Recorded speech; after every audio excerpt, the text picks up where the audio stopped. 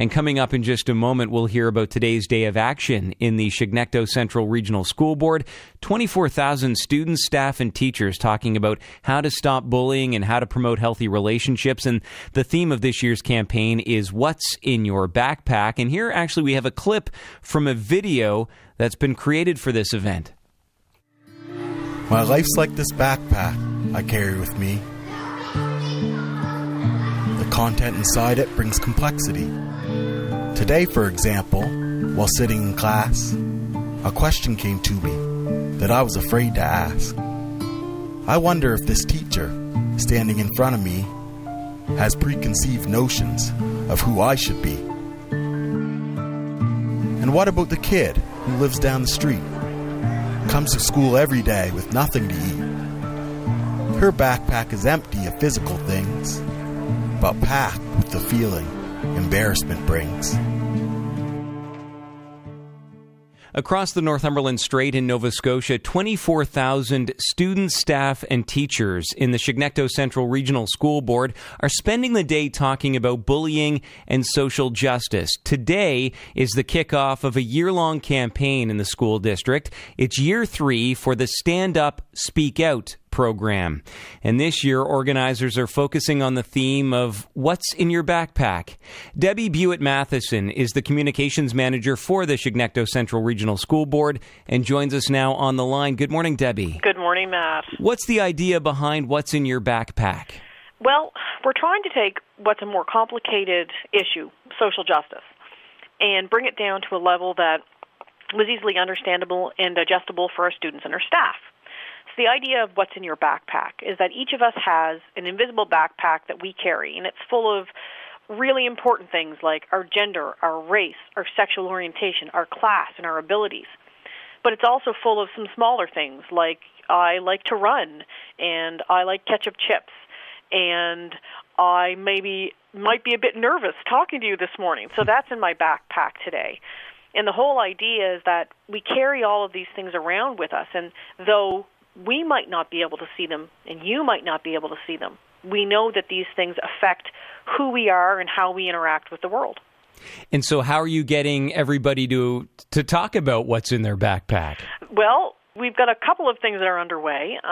We've got information that's gone out to our schools to start sort of this larger conversation about the issues of social justice and those things that we carry in our backpacks. We've got a social media campaign that we're starting with students, and it's called What's in Your Backpack, and we're asking them to tell us what are the things that make you you. So what are the things that you like to do? What are your challenges? What do you focus on for the future? And we're asking the staff to do the same thing. We also have a video that was produced by our social justice lead team, and it's called Backpacks. That video and the poem that's read in the video is really where all this began. What kinds of conversations are you hoping this will open up?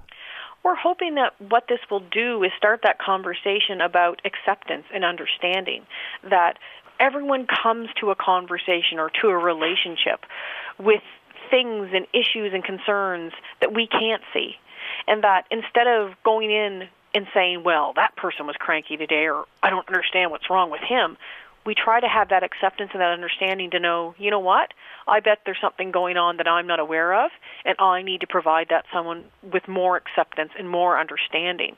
That kind of healthy and open approach to a relationship, that's one of the keys that we know that reduces incidences like bullying.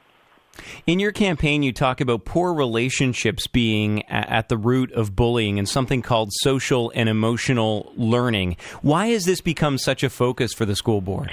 Back in 2013, the elected board said, we recognize that our students, we know based on research, that our students' success from an academic perspective is very much driven by their social and emotional learning, how they know and feel about themselves and how they know and feel and interact with the world around them. We know that if a school has an unhealthy climate, that affects students. So their social and emotional well-being and learning fundamentally affects how they learn from an academic perspective. So we need to make sure that we're taking care of their social and emotional learning and their social and emotional health. And for this particular movement, Stand Up, Speak Out, we actually worked with Dr. Jean Leblanc from the IWK and from Dal Medical, and he and his team helped us produce 3 documents that really kicked all of this off. And those 3 documents, one was written for elementary school students, one for middle and high school students, and one for parents and guardians and communities. And those 3 documents, in different ways, talk about healthy relationships and how the breakdown in those healthy relationships are what lead to bullying. And they talk about, why social and emotional learning is so very important. Now, Debbie, you mentioned multimedia, social media. So how are you using technology then to get your message out and reach your target audience? Well, we've employed Twitter quite heavily and Facebook, and we've gone through our schools directly. And what we're asking the students to do is actually engage with us in a bit of a social media campaign. So all schools have been sent a placard. And on one side, it says, "What's in your backpack?" with a really colorful picture. On the flip side, it says, "What's in your backpack?" and then it's blank. And so students can use that blank side to write or draw or do whatever they want. And we're encouraging them, to take photos with those placards and to send them to us through Twitter or Facebook or through email. We're asking them, send us your poems, send us your drawings, send us videos that you've created. And we, throughout the course of the school year, are going to be repurposing those on our website and through social media. And we're going to call it What's in Your Backpack Wednesday. So every Wednesday, there'll be something new that we can sort of send out to our community to say, this is what you've told us. This is what we're learning. And the idea is that it will keep that message going throughout the year. We did this last year with our We Are Not Afraid campaign, and it was incredibly successful. So we hope for the same result this year. And how then will you measure whether the What's in Your Backpack campaign has been a successful one? I think that's one of those things. It's a bit, some of it's a bit feel, so some of it's going to be a bit anecdotal in terms of the information we get back from our schools and our offices in terms of how the messaging in the campaign was received and what they're seeing throughout the course of the school year anecdotally.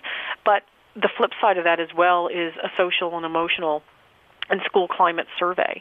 We completed our first one, just this past year. So that'll become, I'm assuming, a more active thing. So this is the kind of thing that we can go back and we can survey and we can ask our schools, what are you seeing? What are you observing?